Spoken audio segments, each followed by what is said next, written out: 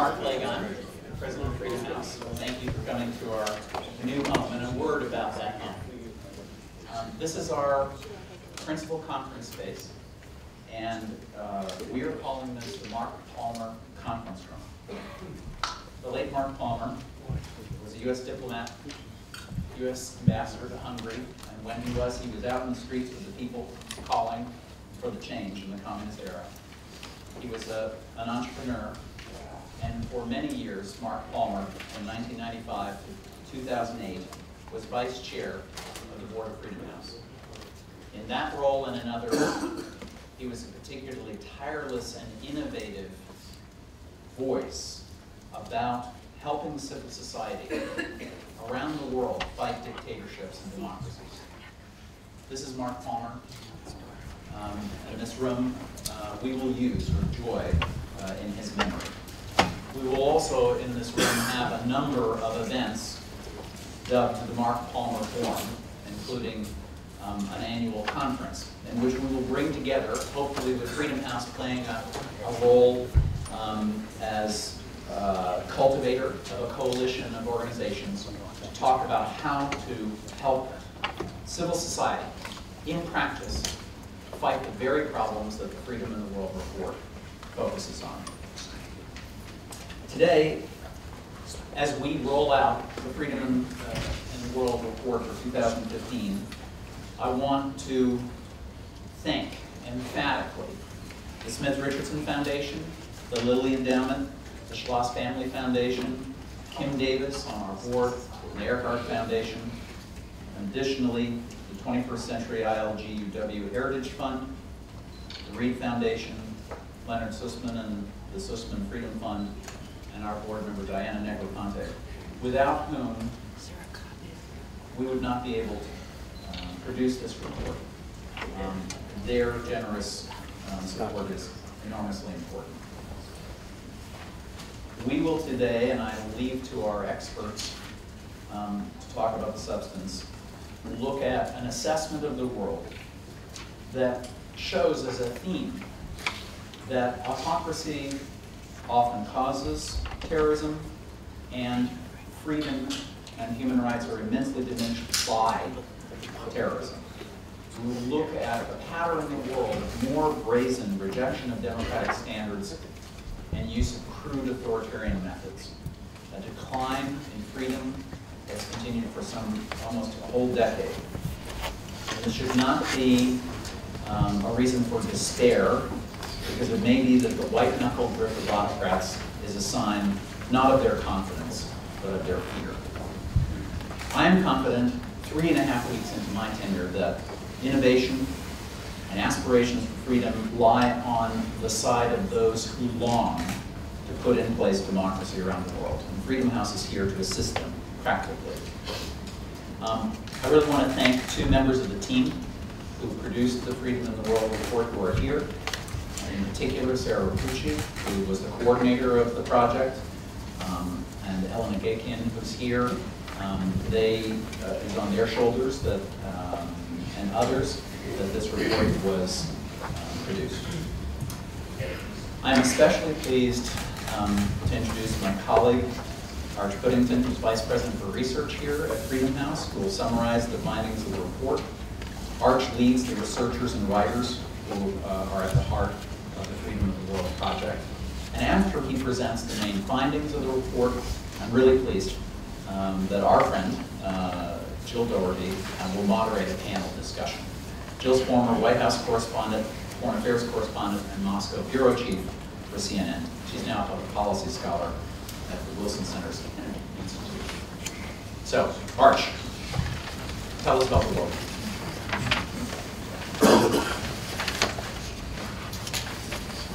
Thanks, Mark.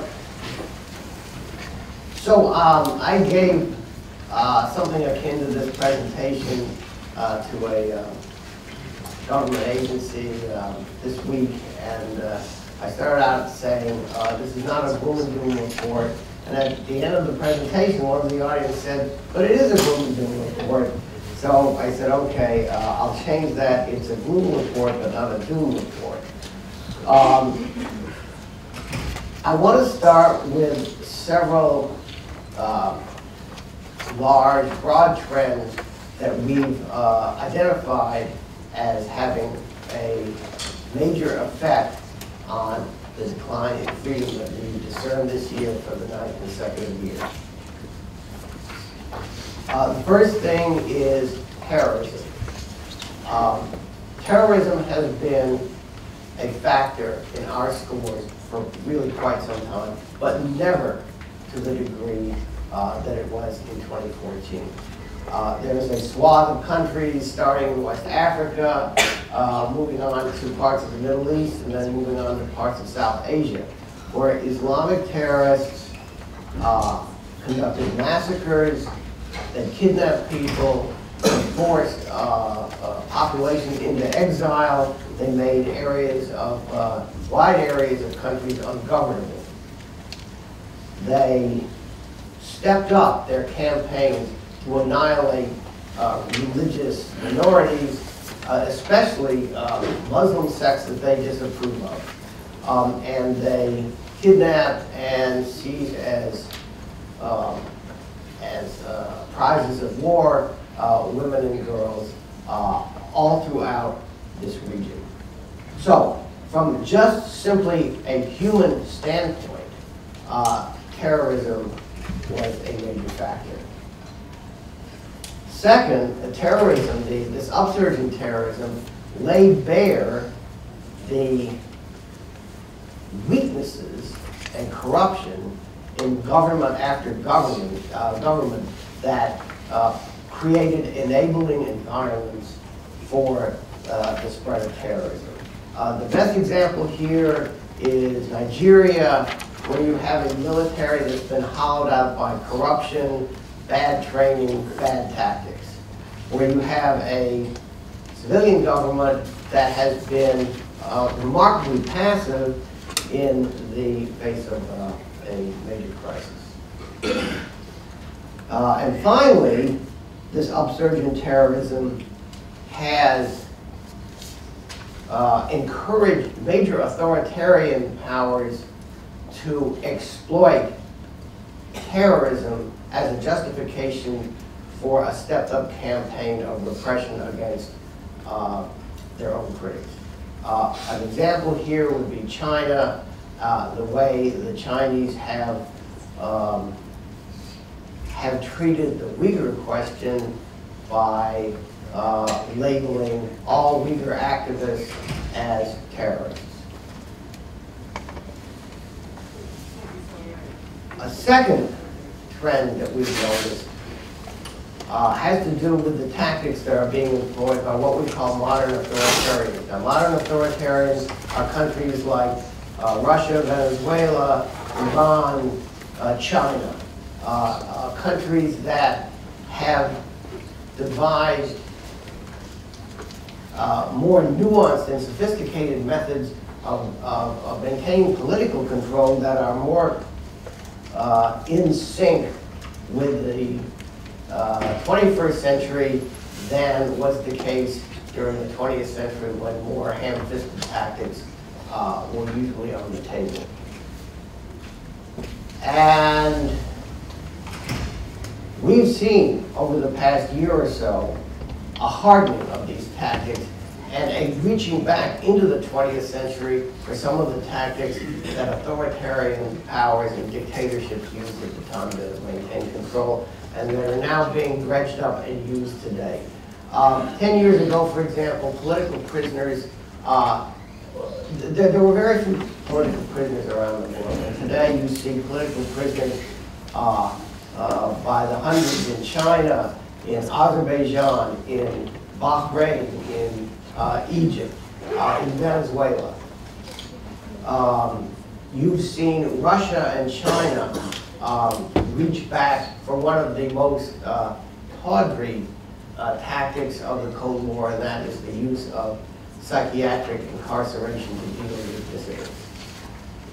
So we've seen, and we've also seen a further shrinking of the space for independent media, where 10 years ago or so there was a kind of strategy whereby you would allow some newspapers and certainly the internet as places where critics could have their say.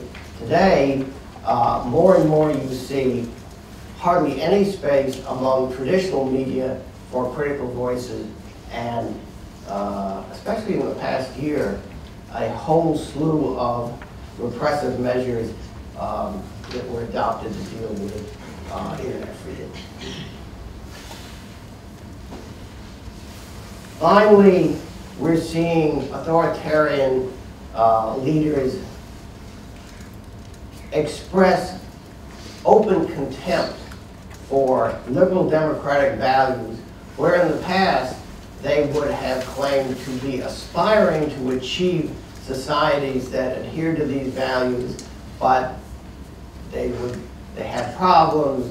They would reach these goals in their own time, at their own pace, and in keeping with the unique cultures of their own societies.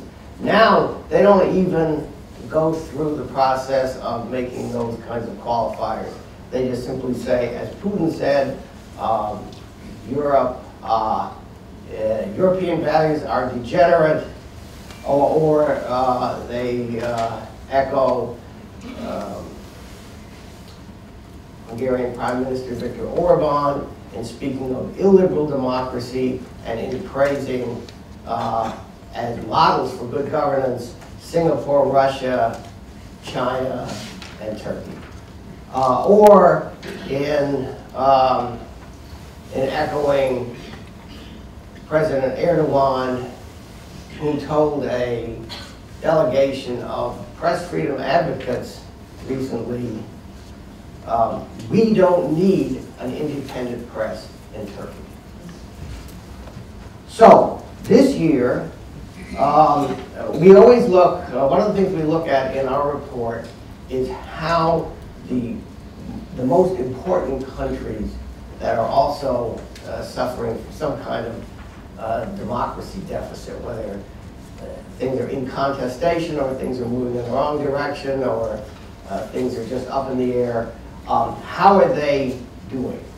And what we found this year is that the countries that we've been looking at, the important strategic and economically and strategic countries, we found that in almost every case, they were either doing worse than a year before, or at best they were stagnating. Russia declined. Azerbaijan declined. Belarus, stagnation. China, stagnation. Egypt, Bahrain, Syria, decline. Nigeria, Kenya, decline. Venezuela, Ecuador, decline. Hungary and Turkey decline. So, in the most important authoritarian countries or countries that seem to be moving in the wrong direction, this past year was not a good year. Okay, so we have the map there. This was the 9th consecutive year in which there were more declines than gains. There were 61 declines, 33 gains. That's a pretty wide gap. There were 51 not free countries. If you go back to 1972 when we began freedom in the world, that's not a bad figure. But if you consider the post-Cold War period, we haven't seen that many not free countries since 1997. All right, now go back 92 there. So that just shows you this is the 9 years of decline. The deep purple there are the gains, and the salmon color is the declines. Let's go take a look at how some of the regions were doing.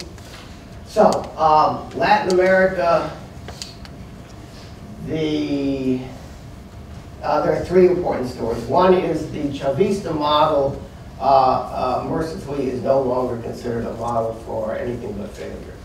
Second point, there has been a toxic combination of narco-violence, bad governance, corruption that has crippled efforts to consolidate the democracy gains in Mexico and throughout Central America. We saw a lot of this in the past year. Third, over there on the right, you see a very narrow purple band. That's Cuba. Cuba is the only purple state in the hemisphere, and of course it's in the news today because of the change in American policy. Our one comment about Cuba is that it's very clear what the strategy of the Cuban leadership is. They have gone to China, they've gone to Vietnam, they've studied these countries. The Cuban leadership has used this phrase, we want socialism with capitalism, that is to say, but they don't add freedom. So their goal is to replicate something along the lines of Vietnam or China, and that's what we have to be monitoring over these next few years. Let's go to the next slide. Eurasia. Now, Eurasia had some positive signs last year in Georgia, in Moldova, and especially in Ukraine. But by and large, this was yet another dismal year for the region. If you look at the indicators that we use to measure countries' level of freedom, the Eurasian countries are only slightly better than the Middle East and have been in decline for really not the past 10 years, but the past 15 years. Let's move ahead. One back. All right, Middle East. Okay, so the Middle East, we have one bit of really good news, and that is Tunisia. Tunisia, we ranked as a free country. It is the first Arab country to be scored as free since the early 1970s when Lebanon got that ranking. But aside from Tunisia, the news was almost all pretty gloomy. There were declines in Egypt, in Iraq, in Syria, in Yemen, in Kuwait, in Lebanon. So many, many declines, but a major, major improvement. We'll get to Africa in one of the other slides. Okay, let's move ahead. These are the countries that have shown the most significant gains and the most significant decline over the past 1 year. And if you look on the decline side, 6 of those 10 countries, their scores were affected in major ways by coups or by civil wars or by a combination of civil conflict and post-coup situations. On the right-hand side, several of those countries like Fiji, Madagascar, Guinea-Bissau were recovering from post-coup situations, ergo their improvement. Let's move along. Very quickly, this is just a chart that we did up to show how important a country's political environment is to the possibility that terrorism will be a factor in that society. You look at the number of fatalities from terrorist attacks, that's on the right-hand side, 2% in free countries, and most came in not free societies. So the enabling environment is critical there. Okay, well, why don't we move, for time's sake, let's move ahead. All right, this is an interesting chart because it shows you countries that have declined from partly free to not free over the past 5 years. And this is an indication of the problems that Africa is facing today. 10 years ago, we looked at Africa as the region of the world that had the most potential for a breakthrough in democracy. And in fact, things have moved in reverse over the past decade. And you can see there that there are a number of countries that we had scored as partly free that are now scored as not free. In the past year, please note, Uganda joined the not free ranks. And there are serious capacity problems, governance problems, terrorism problems, coup problems that are, and problems of leaders who aspire to the leader for life community. So that has left Africa in a worse state than it was 10 years ago. There have been some positive developments. Tunisia is number one. It didn't happen during 2014, but the recent elections in Sri Lanka, we've noted, are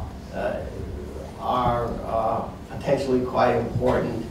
The upsurge in civil society pushback in places like Ukraine and Hong Kong and Taiwan were positive developments, and the kind of good-bad developments in countries like Venezuela and Russia, where the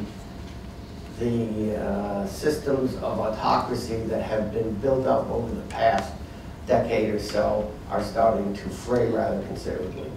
I'll stop there. Jill, we can assemble a panel and move on. Thank you, Rich. Manage if this change over? No, it's fine. Hi, everybody's microphone is on, I hope. It should be a little green light. Yeah. And, okay, everybody working here? All right, well, as listening to Arch and reading this report, it's pretty dismal. But let me introduce the other panelists. And starting from left, Tamara Wittes is director of the Center for Middle East Policy at Brookings Institution. She's a former deputy assistant secretary of state for Near Eastern Affairs, serving in that post until January of 2012. And there, she was coordinating U.S. policy on democracy and human rights. And then we have Jim right here, Jim Mann, a very distinguished, I can attest to that, former foreign correspondent for the Los Angeles Times. He's written a number of books about China and American foreign policy, and he's now author in residence at Johns Hopkins School of Advanced International Studies. So I'll just give kind of a lay of the land in terms of the timing here. It's now almost 9:30, and we're going to end in about an hour. So we have a mission here to get through a lot of material. I thought we'd talk for maybe 40 minutes. We'll see how it goes. We may cut that down in order to give more questions. The questions will start after that, and I'm hoping we can get, maybe 20, even 30 minutes of questions, depending. We can always go back and forth. So, I just want to start with the overall picture. I'm reading the quotes here, Arch, exceptionally grim, etc. So as both of our experts were reading this, Tamara, let's begin with you. Is it an exceptionally grim report, and were you surprised by it? I don't think I was surprised, and I have to underscore the bright notes that Arch pointed to, including Tunisia, but also the opportunities that the report notes in places that are not currently in the free category, but may be moving in the right direction. So yes, it's grim in the aggregate, but there are some places to focus on.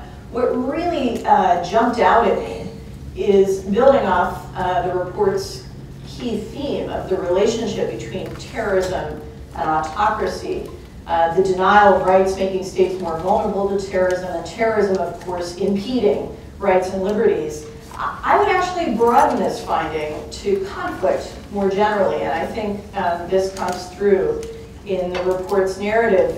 The report notes that Syria, in the grip of this horrific civil war, that has killed hundreds of thousands, posts its worst score ever, that Libya has moved into the not free category.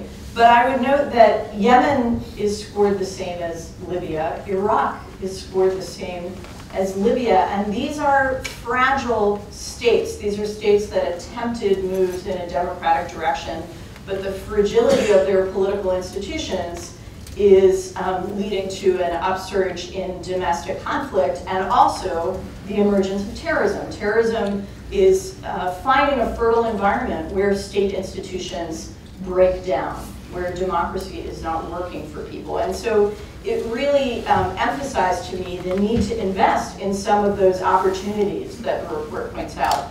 Fragile democracies like Tunisia or Mongolia that are relatively new in their democratic traditions, or states that are in transition toward democracy like Nepal. And it also seems to me that there's a vulnerability that's worth paying attention to in fragile autocracies. Countries where, despite repression, state institutions are not functioning well, dissent is increasing, societies are polarized. And I would point to places like Venezuela, where the fall in oil prices is likely to have dramatic political effects. And one hopes that that's a society that can avoid state breakdown and conflict. Or Egypt, where despite resurgent autocracy, there is an insurgency growing. So to me, there are opportunities that we can focus on as a result of this lesson of the link between democracy and conflict, but there are also vulnerabilities. Thank you. Jim, you know, before this began, we were chatting about China, which is a huge subject, of course, but let's start with kind of a broader idea. Maybe you kind of suggested it. What has changed? What has remained the same? Because this is a model, maybe we can talk about that later, but China is emerging as a model for certain countries. So what changed, what remained the same? First of all, as I've written in the past, China never quite merited the view that many Americans, particularly among the elites, had, which was that China was gradually opening up, that trade and investment were going to lead to political liberalization and democracy. That was never in the running. So that, and in that sense, Chinese repression is the same. There have been some changes, and I think this last year was probably, the repression is getting so tight that I begin to wonder whether it can be maintained at this level.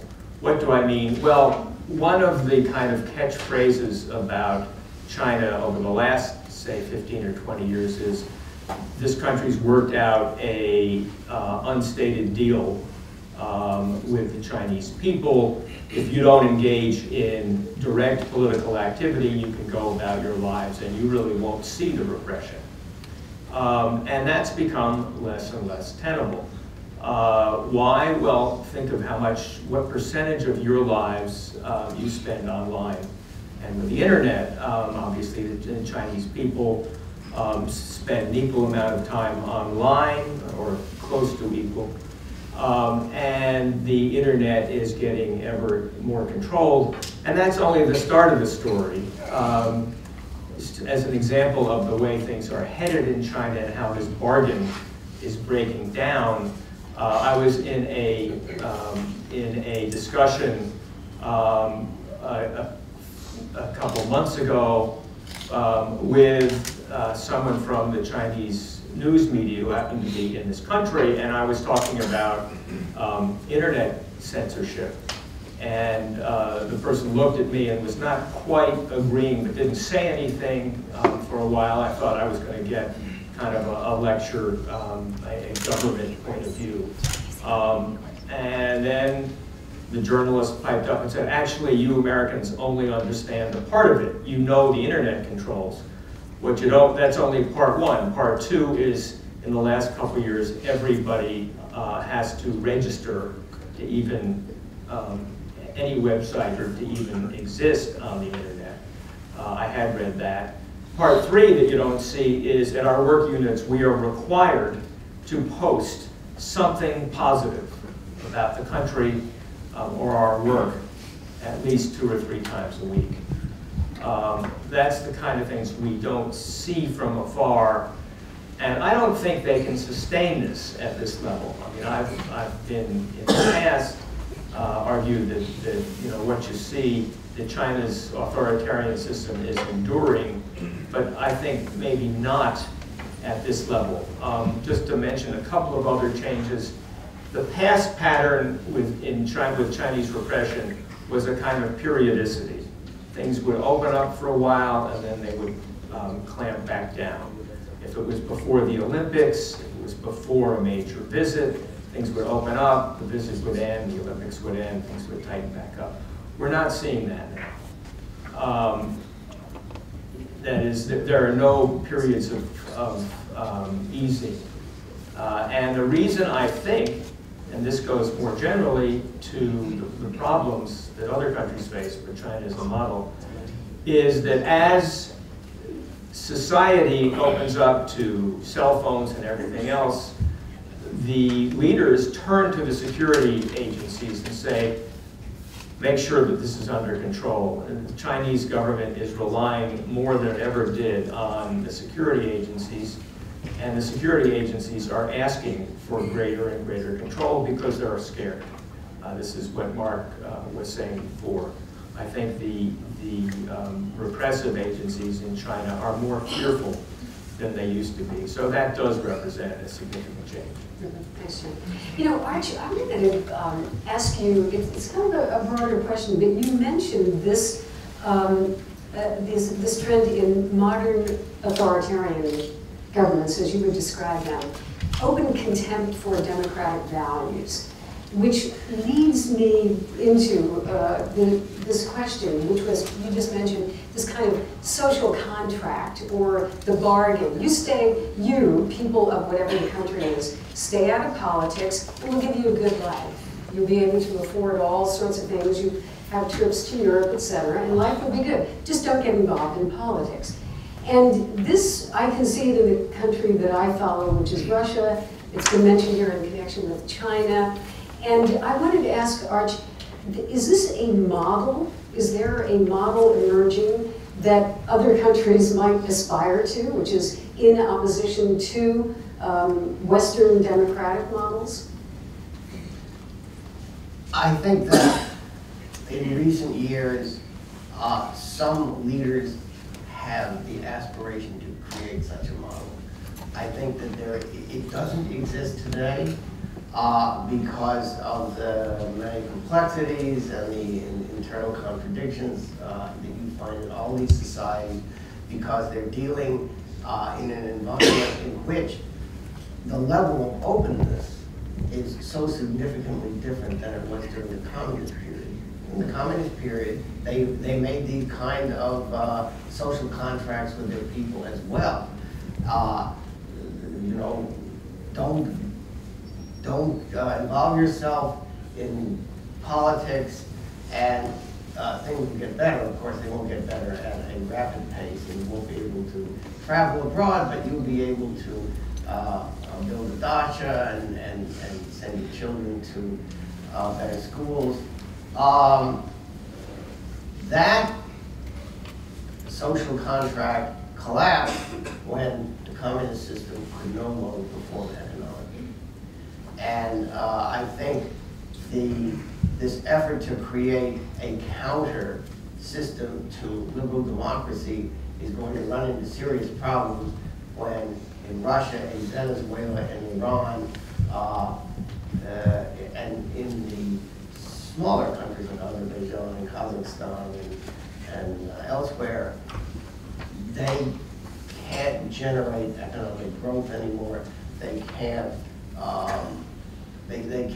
fulfill the government's part of the bargain. And yet China still, I mean, it's not growing as fast as it was, but it is growing, and it has improved the lives of many people. So where does that put that contract? There are many concerns in China right now that ordinary people whose economic lives have improved over the years are not signing. Well, one is certainly Are not what? I'm sorry. That there are problems that have emerged that the newly wealthy or the newly middle class Chinese are finding that threaten the social contract. For example, air pollution.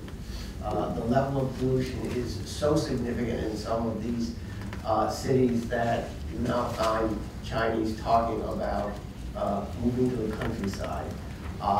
You see young Chinese wanting education in the West and wanting to stay in the West because they are concerned about the lack of freedom in their own society. So I think that what's happening is that in a quiet sort of a way, you're building a level of discontent that the leadership is trying to tamp down, or occasionally will talk to and will try to initiate reforms from the top. But I think there's a limit to how long that kind of system can succeed. Mm-hmm. And then Tamara, well, you want to follow up, maybe I'll just jump in with a very quick question. Mm-hmm. Also, we were discussing this a little while ago. Is democracy really delivering for people?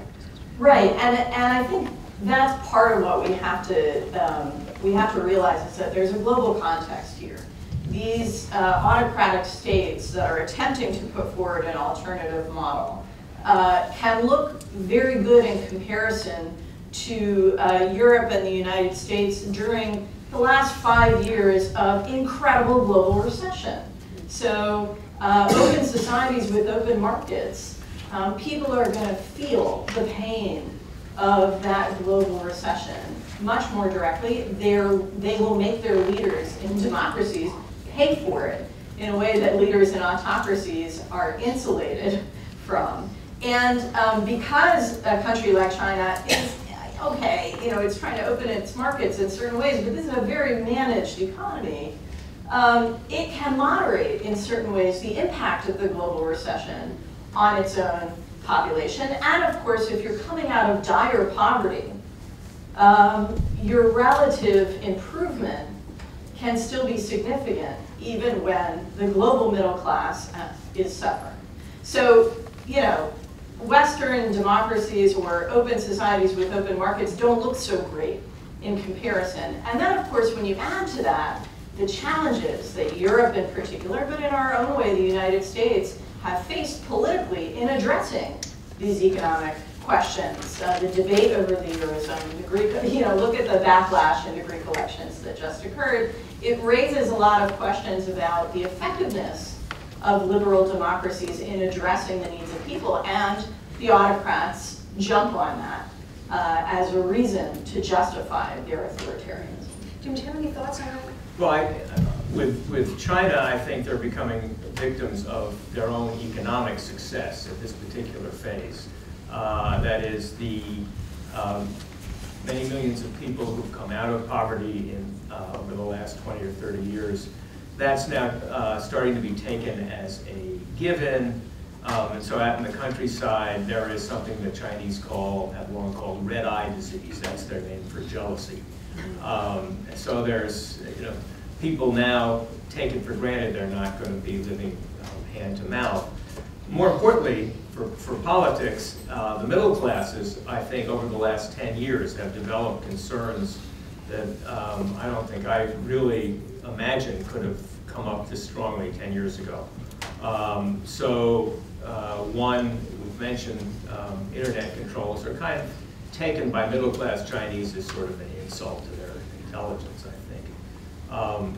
Second, pollution, even more than Arch mentioned, is a huge middle-class concern. People, wealthy Chinese talk about getting their kids out of the country.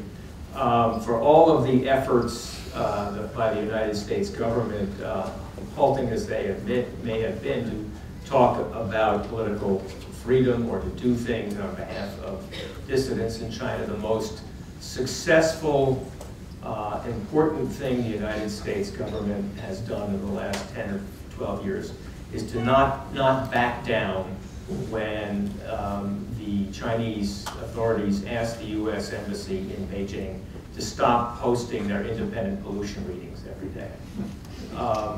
That is, the Chinese government did not want an independent reading of just how bad the pollution was. The U.S. government said, look, this is an objective thing. This is not some subjective. We don't make up the pollution. Hugely important. And the third thing is product safety. So middle-class Chinese get extremely upset that they can't trust what the milk and other products they buy in the stores. So that has, there are plenty of reasons for middle-class Chinese now to be less content with this bargain than they used to be. The problem and where things stand now is that there is almost no vehicle to express that consent. The press controls mean that there are limits on the extent to which the press can report on them. And there things stand. Archie, I want to get to questions pretty soon, but how did Tunisia do it? How, the bright story here is Tunisia. What did they do specifically to improve things?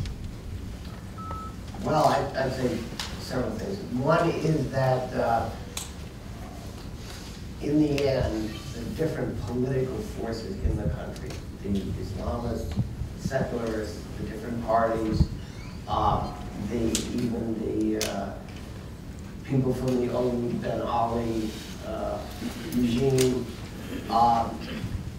made important compromises and agreements to enable the country to go forward to protect the democratic achievements that had been seen right after the Arab Spring.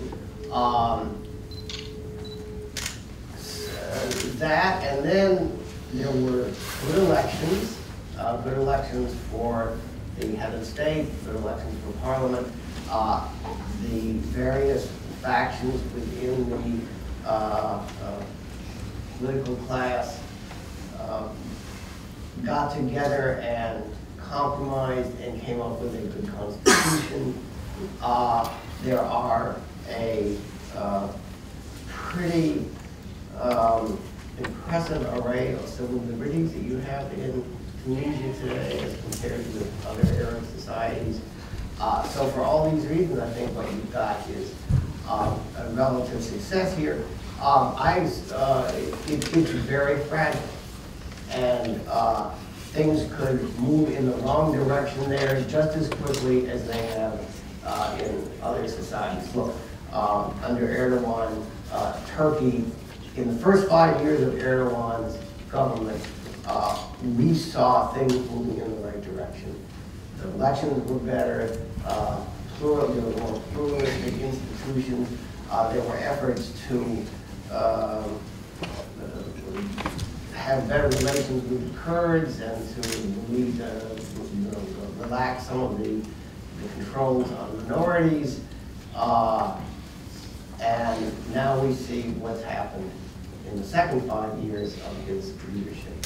So in these fragile new democracies, things can very much go the wrong way, but right now, the fact that you've got political leaders from all the different factions willing to make compromises for the good of a Tunisian democracy is very important. Can I add just one element there? I agree with everything Arch laid out. I think, though, that the political leaderships, whether it was the interim government right after the revolution in Tunisia, the Islamist-led coalition government that ultimately shepherded through the constitution, or the government that was just elected, they got to the point of compromise in part because of pressure from civil society and with the help of civil society. The first interim government could never have gotten as many Tunisians to vote as voted in that first election if it hadn't been for the Tunisian civil society organizations that showed people how to vote and where to vote and who was running and held candidate forums. The constitutional compromises were debated across civil society, and that put pressure on the Constituent Assembly to get the job done. This new government now is facing pressure from civil society, not only to continue that tradition of pluralism and compromise, but to deliver economically. And this is the big challenge, because they can't do that just by making the right decisions. They need outside help. It's a small country, it's only 10 million people. But there are parts of the country that are really underdeveloped. And there are parts along the coast that have a lot of opportunity, but their opportunity is linked to the European economy. So Europe needs to do its part. The United States, I think, has a big role to play in supporting Tunisia economically and rewarding that society and its political leadership for making the good choices that they've made. You know, speaking of outside help, let's do one more question. Jim, you'll be the person to answer it, I hope. And then we'll go to questions. Outside help, okay, in my part of the world that I look at, outside help is color revolutions. It is non-governmental organizations that supposedly come into countries and foment revolution on behalf of the West, etc. And I'm sure that that is a common theme in a number of different countries. So how does the outside world, how does outside help come in if they, number one, right now are being constricted by the governments, but also philosophically? I mean, does the West have to go around telling everybody how to build democracy, or does Tunisia do it itself? What do you think? This is, I know, a hot debate, but... Right. In this, I think Putin was a couple of steps ahead of China. It was Putin who really began to clamp down first on NGOs. And the Chinese followed his lead. Obviously, there are other takers around the world, so Egypt at the moment, you know, and for the last several years, has had campaigns against American and Western NGOs. So, you know, authoritarian governments are onto civil organizations in a way so that they restrict their ability to operate. You know, in my sense, and the pollution in Beijing example fits here, is that the most important thing is simply to promote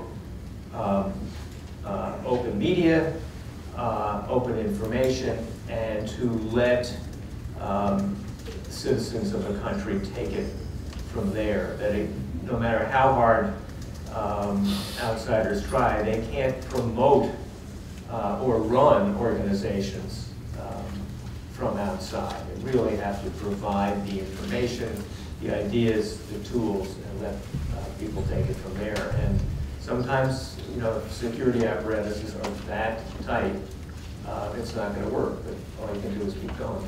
Do you agree with that, Tamara? You know, what I found working on this in government and also as a scholar is that the demand exists in every society for voice and accountability.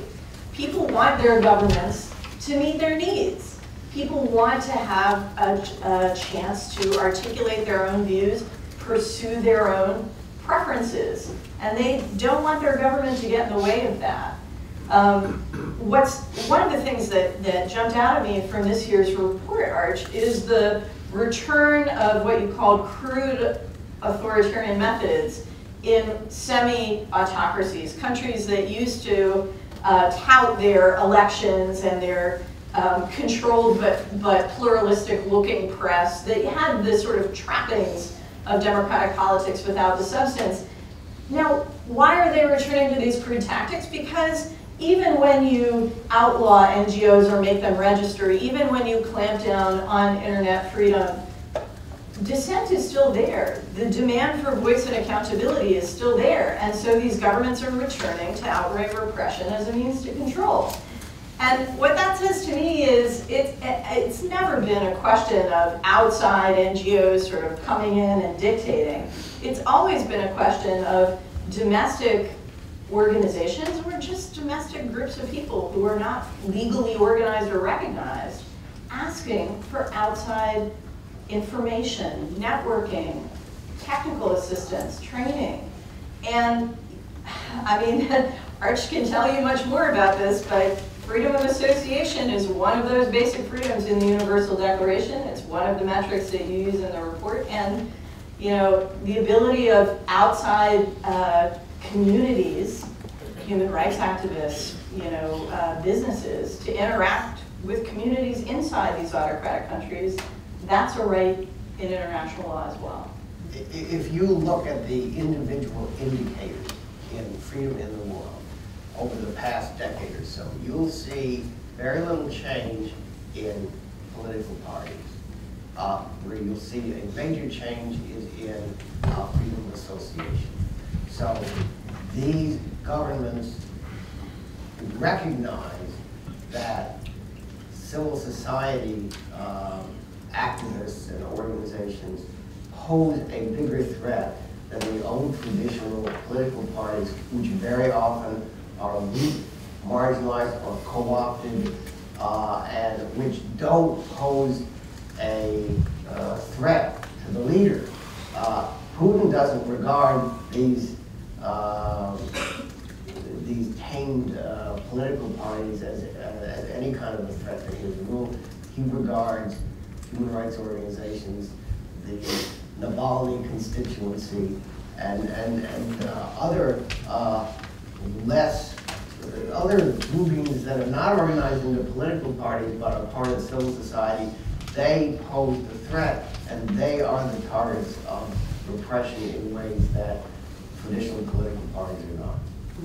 Okay, I think we'll go to questions. I have some. We're doing it by cards, so I think there are some of the staff here that can pick up cards if you have some questions. But I want to begin with one. It's kind of an interesting one. It's a bit contrarian, and it reminds me of a discussion that I had in Moscow just a few weeks ago about democracy, freedom, what it all means. And the person that I was speaking to was questioning American democracy, U.S. democracy, and saying that, you know, how can you call yourself a democracy when you have the death penalty, when you have Abu Ghraib, when you have attacks on young African-American men, etc. And this question is kind of in line with that. Please elaborate on how the U.S. can lead the cause of freedom when it seeks enemies to fight and authoritarian leaders overseas to support that fight. Let's have you were with the stage, all right? You know, actually, this is something else that that is highlighted in the Freedom of the World report this year is what I think you're calling overlooked autocrats. Countries like Azerbaijan, Vietnam, Saudi Arabia that the United States partners with on a variety of economic or political or strategic concerns, and that therefore they get a little bit of a pass in terms of our conversations about autocracy and democracy. And this is, I think, a very important thing to highlight at a moment when the United States, with a number of other democratic governments, as well as coalition partners in the Middle East, are now, you know, we're all now embarking on a new campaign against extremist Islamist violence. And yes, the United States government is enlisting in that fight a number of notorious autocracies. And you know, if you want any better example of this, you can look at the Festival of American Praise of King Abdullah of Saudi Arabia in the wake of his death last week, and you know, not only the administration but a number of members of Congress, former national security advisors, and so on, who were part of the delegation that went to pay a condolence call in Saudi Arabia. Now, you know, states have national security interests that require them to partner with all kinds of people, and diplomacy requires that you engage not only with people you agree with, but also with people where you have common interests on certain things and disagreements on other things. There's nothing wrong with that, as long as you, I believe, as long as you are open about those contradictions. You know, it's where you sort of pretend everything's okay that I think you run into trouble. The other point I would make about this is that, as we were discussing earlier, and as I think the report documents very well, it's weak institutions and lack of voice and the emergence of dissent that has no legitimate channel. Those are the things that make societies vulnerable to the emergence and growth of the kind of terrorism and insurgency that the US is now combating in Syria and Iraq. So if we want to deal with this problem in a really fundamental way, we can't just deal with it militarily. We also have to be concerned about the nature of governance in these societies and help them.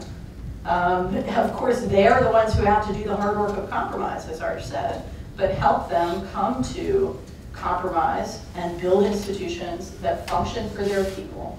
And that is what will ultimately deny terrorists the safe haven that they currently have. Archie, you know, oh, I'm sorry, Jim, did you have something? Yeah, actually I did. I would have a response to your Russian friends, because I think that there is a difference between the issue of democracy and issues of American foreign policy. I think that the, sure, Abu Ghraib was Abu Ghraib and it was horrible, okay? But what that has to do with current policy in Russia, this is not the United States preaching perfection. This is the world talking about giving people of a country a say in how it's run. And I think that one of the most common tactics of authoritarian regimes in the last, particularly in the last 10 years, is to divert the subject by trying to say, you're not perfect. Who said, you know, this is not about American, it's not about perfection and it's not about America, it's about democracy. We have a lot of, there was a Saudi Arabia question who was kind of answered there, so I want to move on to kind of get a variety of questions. This one is about women. How does the status of women relate to freedom? Archie, I think this is your question here. Has the status of women declined along with freedom and democracy? Well, we have a number of indicators where the treatment of women as second-class citizens would be reflected. We look at treatment of all groups in the legal process. We look at whether all groups can participate in politics, in freedom of expression. If you look at just about every one of our indicators, you can weave in gender discrimination. And we have at least 2 indicators where gender issues are reflected in a rather considerable way. The upsurge in terrorism has certainly had a major effect on the status of women in the countries that are involved, especially in Syria, in Iraq, in Nigeria, in Somalia, in Pakistan. The status of women, it has declined as terrorism has risen. But aside from that, I'd have to say that over the years, in most societies, the status of women continues to improve. That's even, and I would even say that that's the case in African societies, in Middle East societies, in societies where women's status has been historically a major problem. There are ways to go in every region of the world, but slowly but surely, and because you've got women's advocates in almost every setting in the world today, you've got groups that are pressing for these changes and that are forcing the political structure to make these changes. It's not a new era in every part of the world, but the direction generally is better than it was in the past. And let me just ask you, this is kind of a connected question. If you could briefly answer it, Arch. Can you talk about the role that anti-LGBT laws in places like Uganda have played in contribution to declines in their rankings? Was that part of what you looked at? Absolutely. So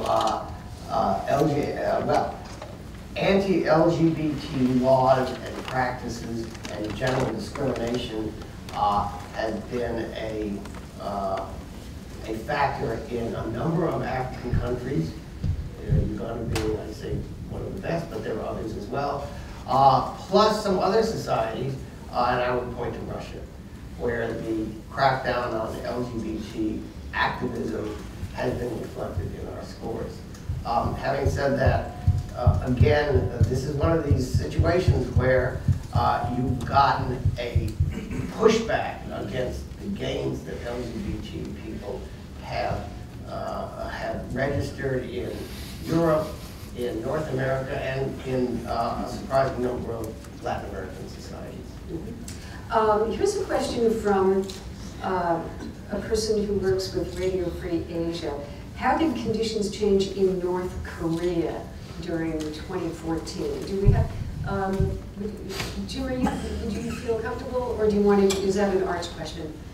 But I'm doing it because I think it's an interesting part of the world. And I have some thoughts, but really I can't say for sure how things have changed in 2014 in North Korea. I think in general that there are limits to what we know in North Korea. On the other hand, we know enough.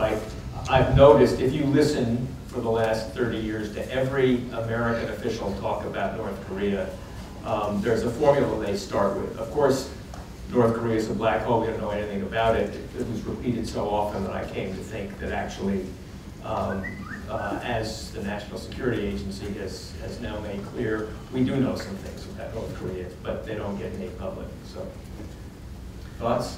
I'm not by any means a North Korea expert. In our scoring over the past 3 or 4 years, there has been a very, very slight improvement on the issue of,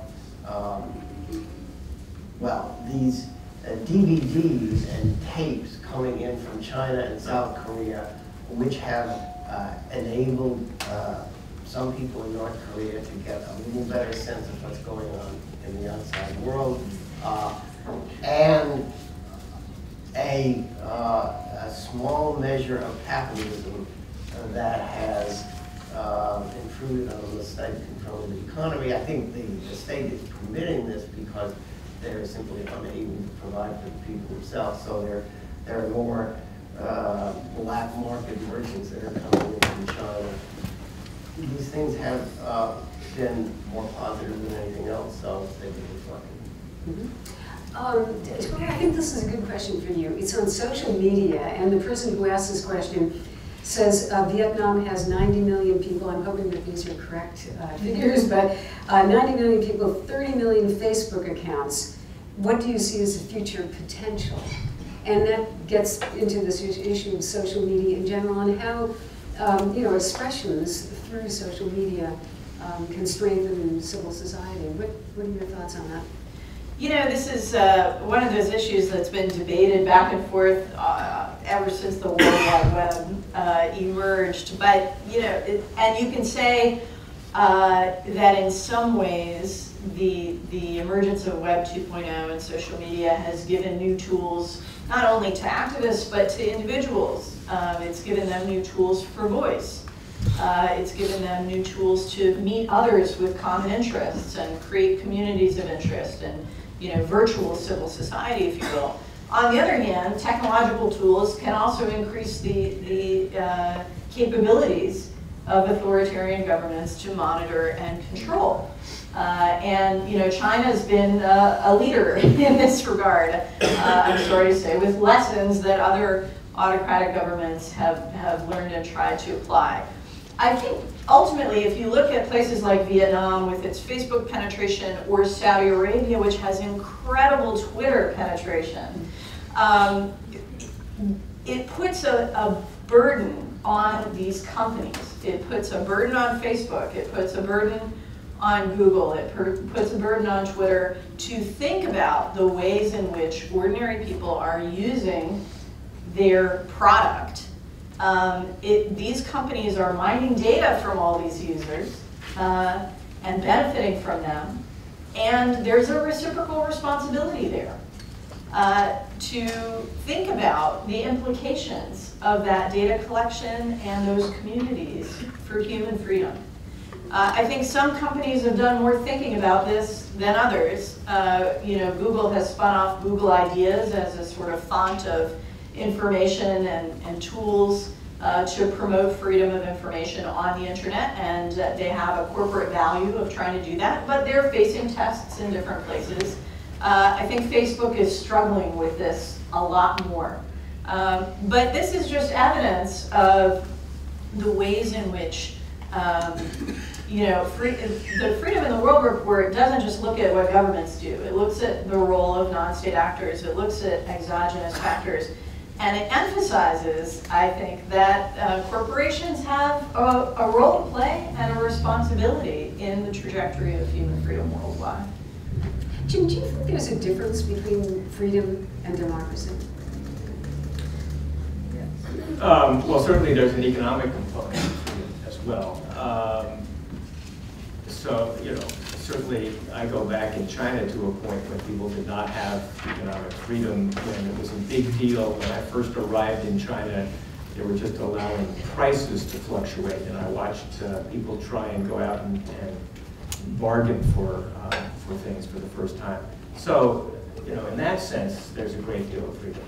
I think freedom is a more expansive concept by far than democracy, and that it's therefore, I wouldn't conflate the two. Okay, so here's a question, a little specific, but I'll try. El Salvador. Would you like to try? I'll give you the question if you want to comment on that. It is. El Salvador has one of the highest homicide rates in the world.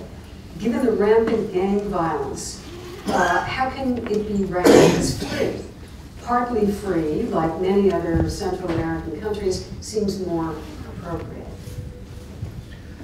Well, El Salvador was one of the countries that I was referring to when I mentioned there was this mixture of narcotics-driven crime, violence, and poor governance. I would say in El Salvador, it has remained free because its political rights scores have been quite positive. You have a vigorous party system there. You have had good elections, and when you consider where the starting place for this was back in the 1970s and 1980s, the changes have been quite remarkable. You had the Conservative Party dominating politics for the first 15 to 20 years after peace, and now you have the center-left party dominating politics there. I would say that has meant a lot for El Salvador's freedom, plus they have a relatively free press, and they have a bigger civil society. We look at these issues like violence, but we have a methodology that is set up so that if a country has a serious problem in one area, that doesn't necessarily reflect itself throughout all the aspects of freedom, and it can still get a free rank. Jill, I think it gets back to the point you made earlier about democracy delivering, which relates not only to economics and improving development, but it also relates to the rule of law and personal security. And look at Honduras, which had a military coup, in part because the crime problem was so significant that it was a different kind of authoritarian bargain. That the military is saying, okay, let's provide security in this way that the democratic system was not providing. And so I think this is a continuing test. And it also gets back to the point about the link between violence and freedom. That there are situations in which the threat of violence, whether it's due to terrorism or to drugs and international organized crime, is so severe that people are willing, at least for a period of time, to contemplate giving up their freedoms to a government that promises greater security. I mean, that debate comes up in many countries in the region. We've had the same debate with Brazil. How do you write Brazil is free given the level of violence and the favelas there? We look at all the indicators. We think Brazil merits a free score, but like El Salvador, it's only fair, something that we've debated when we have our ranking discussions every year. There's a question on Iraq, and I think I understand where you're going. I'll read it, and then maybe tomorrow you can kind of comment on this.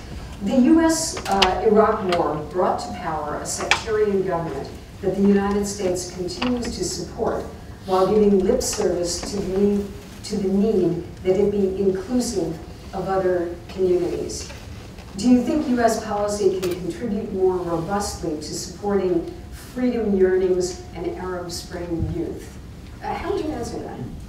Well, what I would say is that in the wake of the American invasion of Iraq, there was an effort to establish inclusive democratic institutions, but this is a divided society along sectarian and ethnic lines.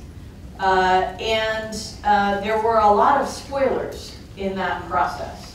The government that emerged functioned to some degree for a time, but I think was severely tested by the regional environment, by the role of outside parties, regional and international, and by those underlying societal divisions. And you know, when Maliki started going down the path of exclusion, of shutting down free media, restricting the role of Sunni politicians, ultimately, indicting on trumped-up charges major Sunni leaders, political leaders, and officials in the government, the United States, I would argue, was too hesitant to press. And that's partly because, as a country, let's be honest, we wanted to be done with Iraq. But the political failure, the weakness of that, of pluralism in Iraq, created a situation where ISIS could grow and become a threat to American interests, and now we are back. I think that the current Iraqi leadership is well aware that if they can't get their Sunni population on board, they are not going to be able to hold this country together. They're not going to be able to hold this government together. And there are some tests already underway for Prime Minister Abadi. Most notably, whether he can get this Iraqi National Guard proposal through Parliament. And whether he has enough influence with Shia politicians to get them on board with that kind of compromise that's necessary to have Iraqi Sunnis buy in fully to the Iraqi state. The U.S. has a role to play there, but Iraqi politicians have the lead role, and they're the ones who have to step up. There's a question, it's kind of broad, it's in the area that I'm interested in. Please discuss Russia. Well, where do we start? Where do we end? But maybe we can focus it, because you look at China and there's always that comparison. But you do have this extraordinary situation with Ukraine right now, which has raised all sorts of questions. The level of corruption in Ukraine itself, even at the beginning of all of this process, political instability, the inability of political parties to really get it together ever since the revolution back in, 2004. And now you have something that a situation that is emerging which people are drawing very big conclusions from. That this is not just Ukraine, this is values and how Europe hangs together as a democratic space. So this may be a kind of a broad, but it's a broad question. But if you look at Ukraine and the results of Ukraine, are there threats that we can say could emerge from this entire situation for democracy in Europe itself? I'm skeptical that Ukraine by itself will affect democracy outside of Central Europe. That's a huge But let's say Russia's reaction. That's all. Well,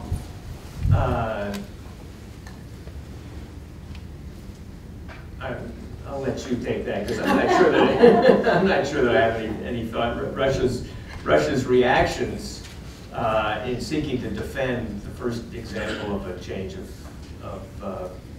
borders and reoccupying old borders since World War II is of concern, not just in Europe but everywhere. I think that one of the effects in Europe has been to put Germany at the forefront in dealing with Ukraine for the rest of Europe in ways that it wasn't before, and for those reasons and economic reasons, it's putting Germany into a position where it needs to define what kind of leader it's going to be. Germans have been very uncomfortable in trying to figure out how to deal with Russia on this, and yet, for all of the leading negotiations with Putin, it's been Merkel. I have trouble again seeing beyond that how I think Europe's got its own problems to say the least, and I'm not sure that everything depends on Russia. Mm-hmm. But Archie, in that region, you do have the rise in Europe of extremist parties, nationalism, extremism of left and right, fascist groups, extreme leftist groups, etc. There's a considerable amount, and anti-immigration groups. So are you concerned, looking at the report that you have, about perhaps bad effects, deleterious effects on democracy in Europe? I think we're worried in the long run that this could be a factor. We have very vigorous discussions about the state of democracy in Europe. We see these new parties rising up. When you have periods of economic decline, it's going to be reflected in your political process. And frankly, I think Europe, the European political establishment has been comfortable only in a very regulated situation where you have a moderate right party, a moderate left party, and a centrist party competing for power, and new ideas are not necessarily welcome. And I think that this has led to a kind of encrusted political situation. But you've got democracy in Europe, and I think in the long run they will be more open to change than in other sorts of societies. But it's obviously something that we do care about. Mm-hmm. What about Azerbaijan? There's a question here. What contributed to Azerbaijan's decline in freedom? Who would like to answer that? Is it rise of political prisoners, bad elections, suppression of the media. Anything else? Good start. Of course, until rather recently, high energy prices, which have empowered Ilham Aliyev well, that plus, I would say one further thing, and that is Azerbaijan has been welcomed into the community of responsible nations by the United States and Europe because A, it has energy wealth, and B, it's pretty independent of Russia. So it's a kind of alternative to Russian energy. And for these reasons, Azerbaijan gets a pass when it suppresses a journalist who's actually very well known among the journalist community in the West. we make pro forma objections and don't do much. There's a broad question here which really looks forward, and maybe, let's see where we are. Well, you know, this might be a good thing to sum up. Everybody can contribute, but what will be the biggest challenge on promoting democracy in 2015? And then one of the questions concerns Freedom House. What will Freedom House be doing to help civil society and fight against authority and terrorism? But let's start with the biggest challenges. You know, when you look at this, which is pretty negative, is it going to continue to predict? We're looking at the 2016 report, but would you, Tamara, would you agree with that? Well, I would point to a couple things. First is the fall in oil prices, and scholars of democracy have long noted the resource curse, that countries that are able to garner significant resources by pulling it out of the ground, or you know, in other ways don't rely on taxation, tends to be authoritarian and stay authoritarian. So the decline in oil prices could have some very interesting effects on a number of the countries that we've been talking about today. As I said, I think that does create some vulnerabilities in terms of domestic conflict, and I think that's something we have to keep an eye on, but it also might create some opportunities. The challenge for democracy promotion for the United States and other concerned countries, and I think we do need to remain concerned, I would point to two things. One, as I already mentioned, is our tendency, when faced with national security imperatives like counterterrorism, not merely to overlook autocracy, but to overlook the connection between bad governance and security. There's a short-termism in our national security approach that we repeatedly fall into that trap. Republican administrations and Democratic administrations have done this, and we need to get over that. But the other thing gets back to the challenge that you got from your Russian interlocutor. You know, autocracies and others who point to our failings or our apparent dysfunction, gridlock in Washington, dissatisfaction with Congress, all the indicators that we have that maybe our own democratic process isn't functioning as well as it should. And you know, ultimately the answer to charges of, well, you have Abu Ghraib is yes, but we as a democracy, we have mechanisms for self-correction. We have mechanisms for airing these issues in a transparent and equal opportunity way and debating them and changing and fixing our problems. But when we can't demonstrate our ability to do that, then I think it's much, much harder for advocates of democracy to make that argument. And so we really do need to strengthen our democracy here at home and be more effective at home if we want to be able to make the case abroad. Do you have any thoughts? Yeah, first of all, I agree with much of what Tamara just said. For countries like China, big authoritarian countries, I think the important thing, well, first of all, what happens in 2015 is China is now facing a environment of lower growth, and how that can affect things in a number of ways. And we have to keep an eye on that. Secondly, we need to focus on both promoting openness and information and being a spokesman simply for that as a value. And one last thought, I wanted to come back to something people talked about. We've talked about social media. We think about social media as Facebook and Twitter.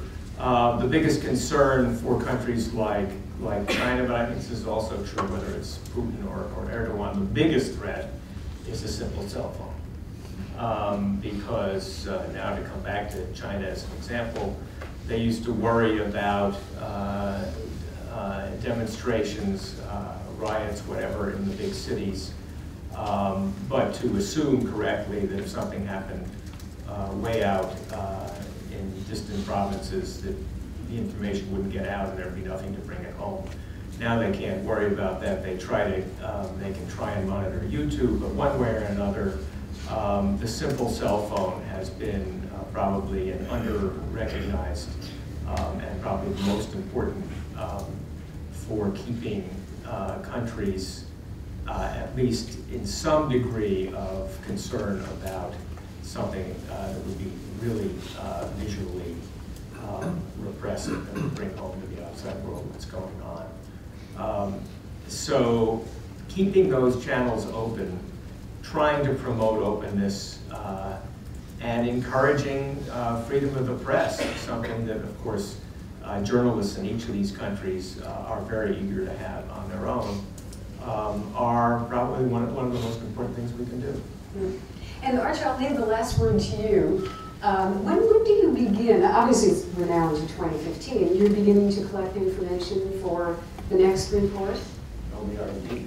And do you, I don't want to steal your thunder, but do you see any patterns at this very early stage, or what would your predictions be for the challenges, maybe some improvements over 2015?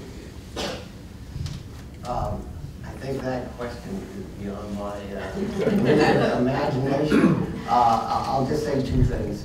One, I think it's important for the United States, Europe, and others to pay attention to the countries, not just new democracies like Tunisia, where we know that institutions are still fragile and the future is very much in contestation.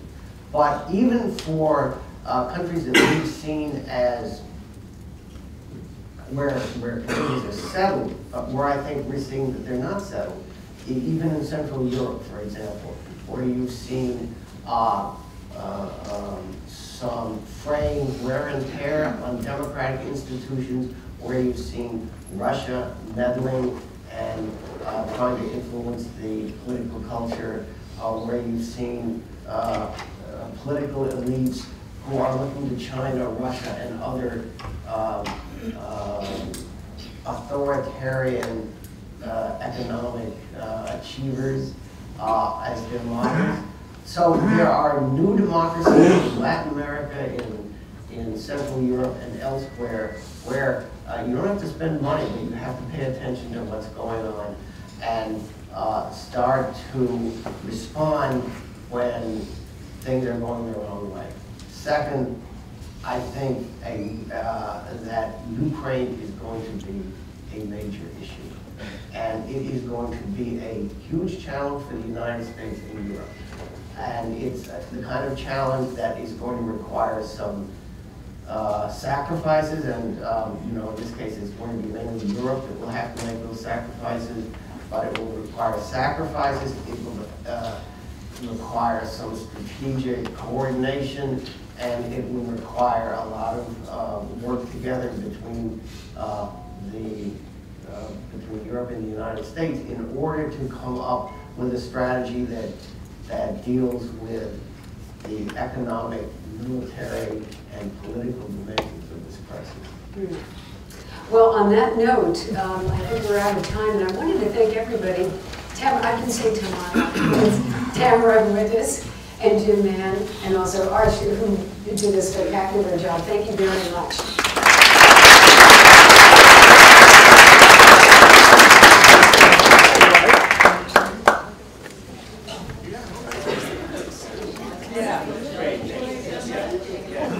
Everything's pushing.